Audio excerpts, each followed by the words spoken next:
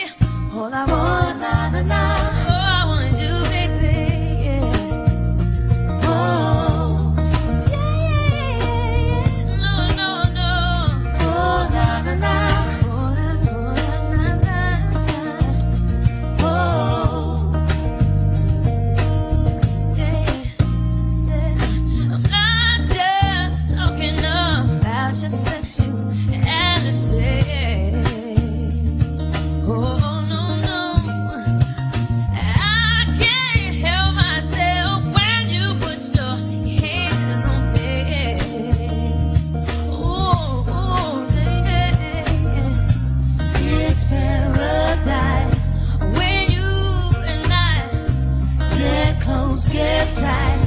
Oh no. I don't wanna play this game with you, baby. Listen to me. All I want is you. Come over here, baby. All I want is you. You make me go crazy. All I want is you. Now, baby, don't be shy. You better cross the line. I'm gonna love you right. Say, alright, oh, yeah.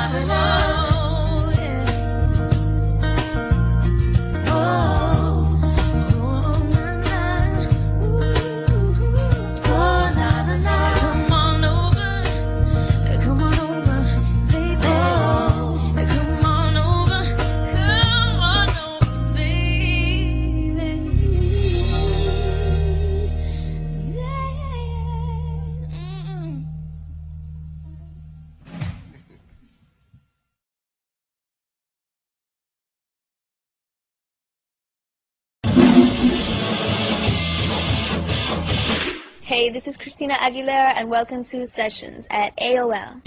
Ladies, move. Gentlemen, move. Somebody ring the alarm. A fire on the... Up until now, Christina Aguilera has built a career around her powerful singing voice. From her contribution to the Disney animated feature Mulan, to her back-to-back chart-topping singles What a Girl Wants and Genie in a Bottle, to her contribution on Lady Marmalade for the Moulin Rouge soundtrack, she's faithfully executed crowd-pleasing interpretations of other people's songs. Now at 21, she's boldly venturing into uncharted territory with the release of Stripped, an album showcasing her first real attempt at songwriting. I was 17 years old when the whole pop phenomenon thing kind of was at its peak, and, you know, Genie was a smash that, you know, kind of fit in perfectly with all of that. And I really got caught up in it, and, you know, I mean, God, all I've ever dreamed about was getting in front of a crowd, a huge crowd, and them hearing, you know, or getting to hear them sing my lyrics back to me, just amazing, you know, and getting to do all that. But at the same time, after a while, you know, with the media and the press kind of categorizing you into something that you're really not, it was just like, okay, what's going on here? Because I really didn't feel like I was that person, you know, at all. And that's why, you know, I had to really strip everything down to me. Okay, like, okay, I'm making this record about me for the first time, and like it or not, I'm gonna go insane if I have to do this shtick or this routine, you know, again, of trying to play something I'm not. You know, I want to be a real artist, and I want to make real music and write lyrics that speak to people. After the massive success she enjoyed over the last few years, she felt it was important to take some time off to plan her next move. I wanted to disappear for a while. Actually, after I did the Ricky Martin duet with him a while back, I was going to take that break and then, you know, basically go into writing and recording the record. But then Moulin Rouge came up, and that was kind of a success for me.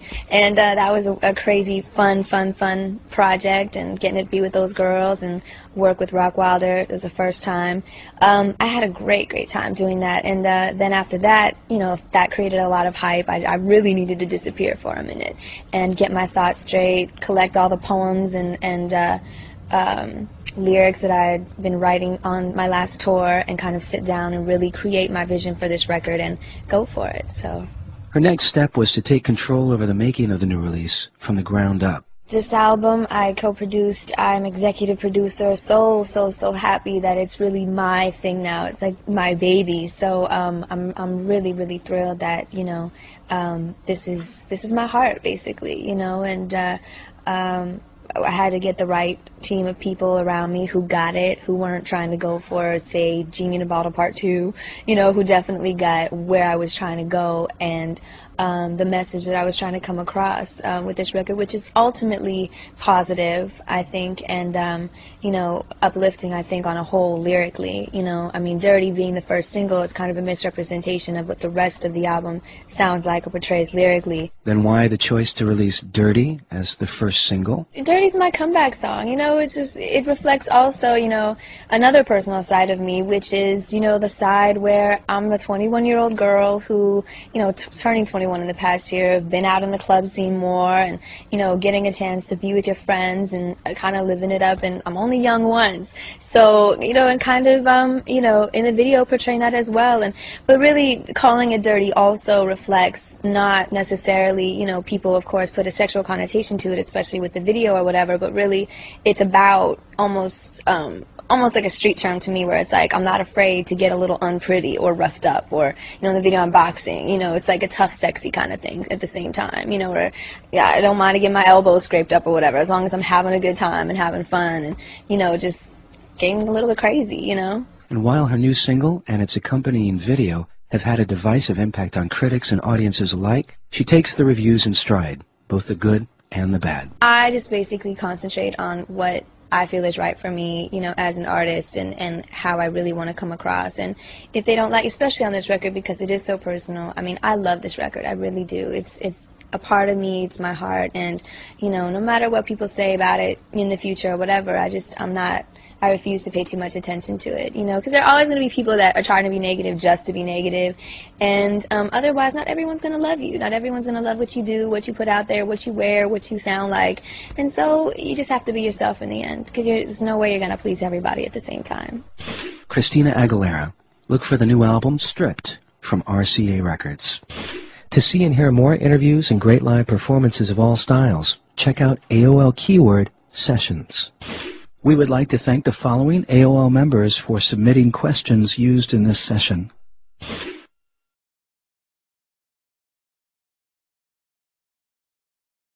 Hey, this is Christina Aguilera, and welcome to Sessions at AOL.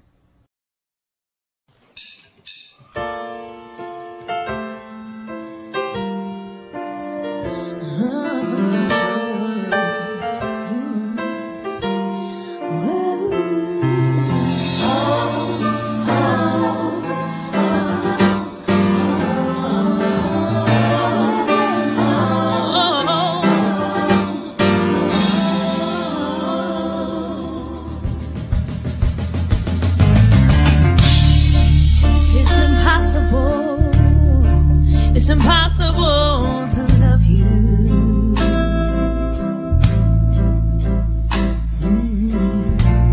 If you don't, you let me know what you're feeling.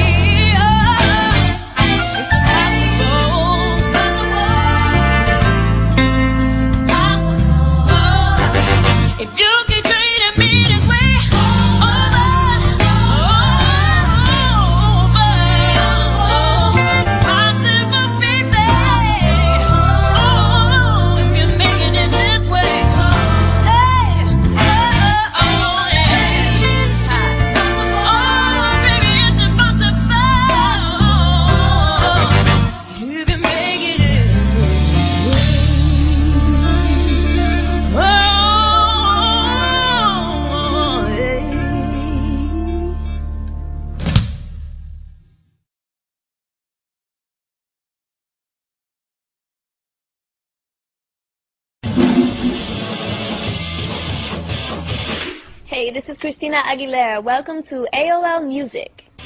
The new album from Christina Aguilera is stripped in more ways than one. A lot of these songs really speak the truth. You know, every single song has a certain, or reflects a certain event or time or you know, experience in my past. And, you know, I think definitely after the listener walks away from hearing the record, I think they'll definitely get a better viewpoint of where I'm coming from or trying to come from as an artist.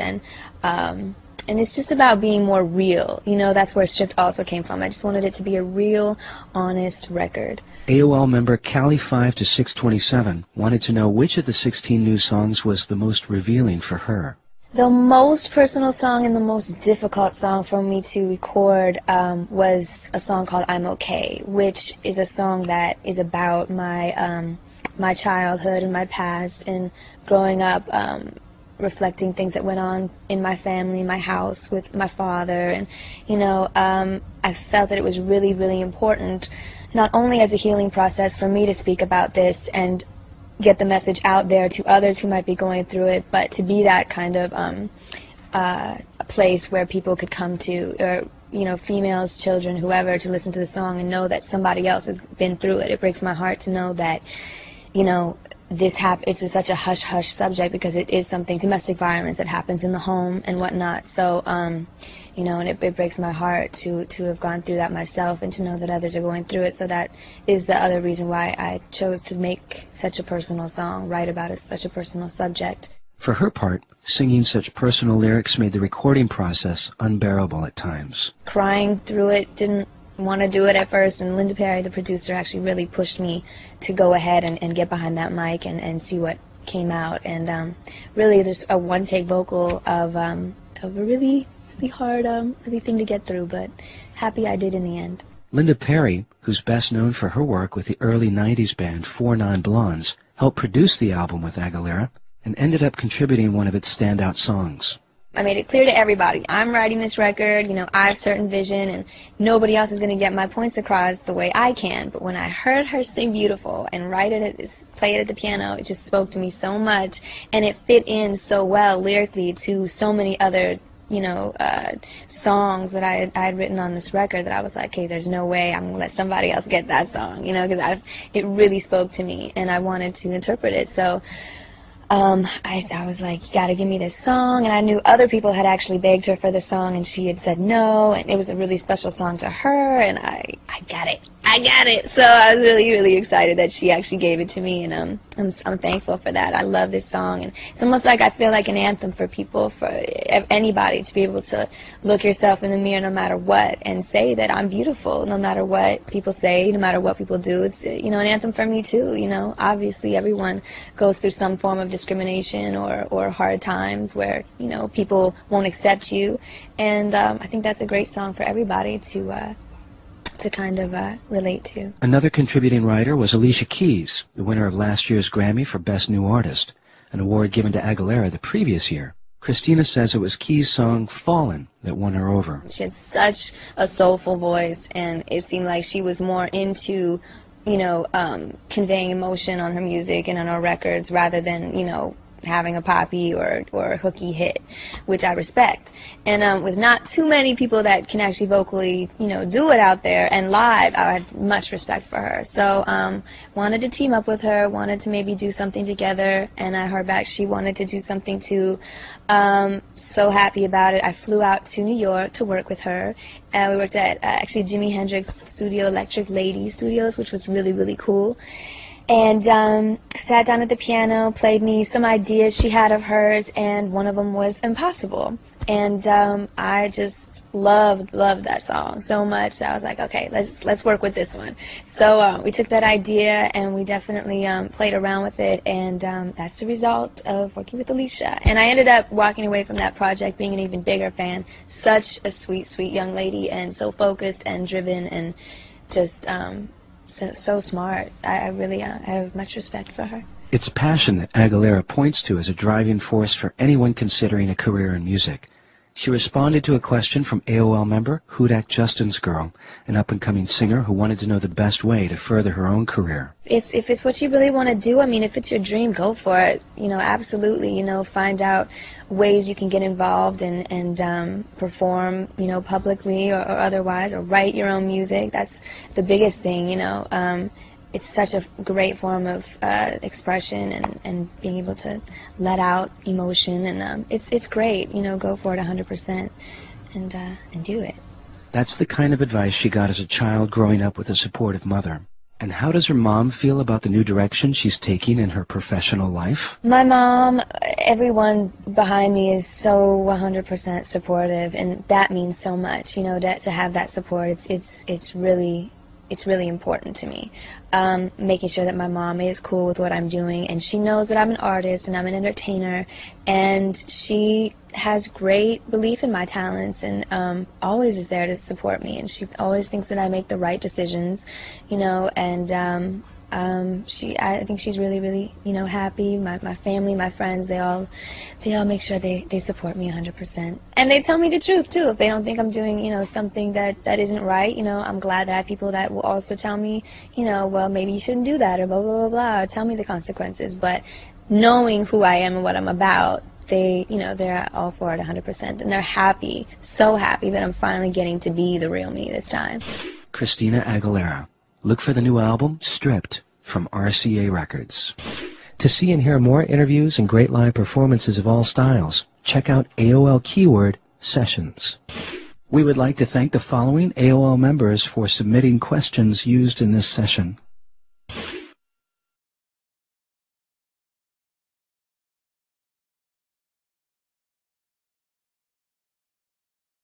Hey, this is Christina Aguilera, and welcome to Sessions at AOL.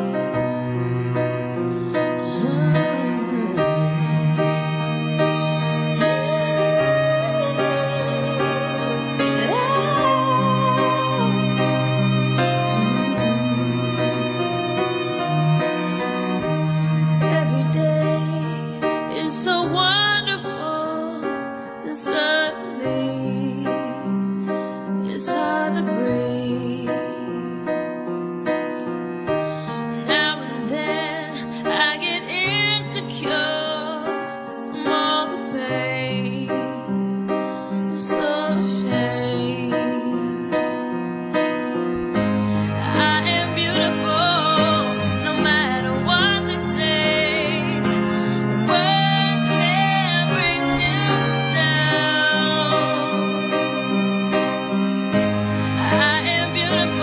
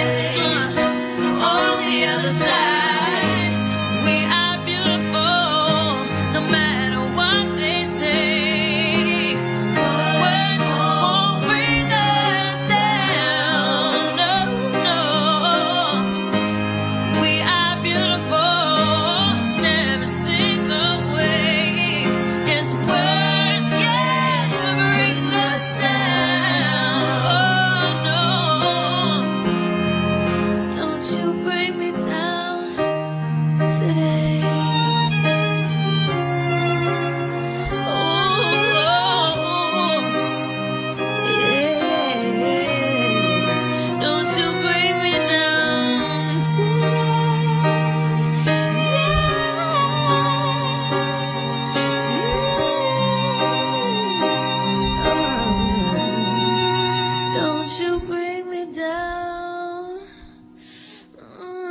today.